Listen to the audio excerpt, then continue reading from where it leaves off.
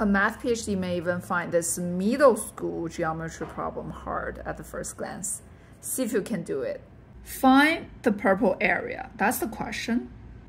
This is a quarter of the larger disk, and inside of it is the smaller disk. And the only measure that we know is this. It's 12.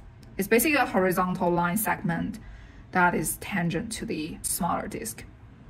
At the first glance, I feel like something must be missing because there are so many ways to put a smaller disk inside of this quarter disk, right? Like we can make it this small and say this has a measurement of 12. How come no matter how small this disk is, the purple area is always the same, right? However, if you do just the one magic line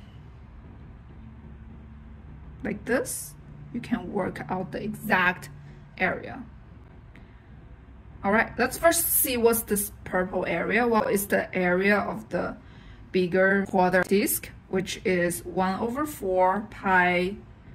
Let's say this disk has radius a, then it's pi a squared divided by 4 because it's just a quarter. And then what's the smaller disk area?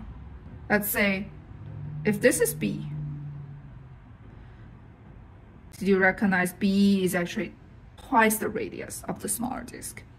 So what's the area of the smaller disk? Is pi B over 2 squared.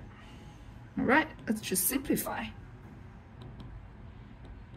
So it's 1/4 pi a squared minus 1/4 pi b squared. And we keep simplify, it's pi a squared minus b squared. And what is a squared minus b squared? Well, notice that this is the right triangle. A squared minus b squared equals to 12 squared by Pythagorean theorem. This is 36 pi. We got it.